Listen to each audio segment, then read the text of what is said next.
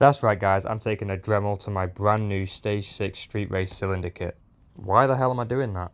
Well, I'm going to tell you all about it in this video guys. Welcome back to part 3 of the 70cc Piaggio Typhoon build.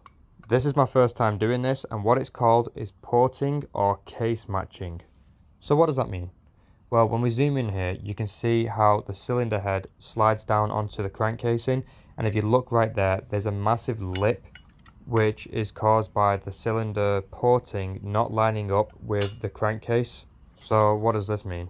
It basically means that when the oil, fuel and air flows out of the crankcase and into the cylinder kit through these ports, it's going to hit that lip before it actually ends up into the cylinder. So I'm going to explain why this is a bad thing. If you know about internal combustion engines, performance is all to do with the efficiency of airflow, or in this case fuel, oil and airflow. So this is probably starting to click now in your mind that these little lips are going to obstruct the airflow and the fuel and oil flow from the crank casing into the cylinder kit. And this effectively reduces the power that you could be getting out of your engine builds. So I'm just going to wrap a little bit of tape around these engine studs to take up any space, because when you slide the cylinder kit down onto these studs, there's just a bit of wiggle room and the cylinder just wiggles around a little bit.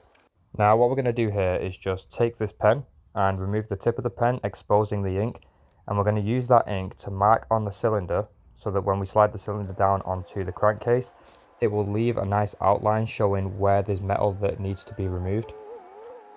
So you can see here where the ink hasn't touched, and that's all the metal that we want to get rid of. So now I'm just going to take a knife and score the cylinder kit around the ink, and then I can wipe the ink off, and we've got a nice metal scoring mark to show where I'm going to be grinding up to with the Dremel kit.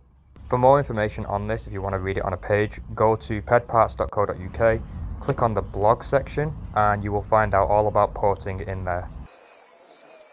Remember guys, when you're doing this kind of work, it's hard to go wrong as long as you take your time. So stop regularly, put the cylinder kit back on the crank casing, and just visually inspect and see where you're up to. And as you can see, we've started to open up those ports now and get them to line up much better with the crank casing, but it's still not perfect. There's a little bit more work we can do with this section.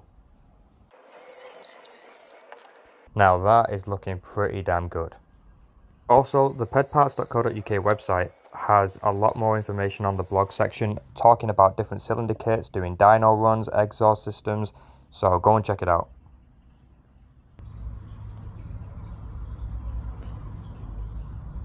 Now we're going to do a little bit more work, but this time we're going to do it on the crank casing itself, and we're going to take that lip down right there.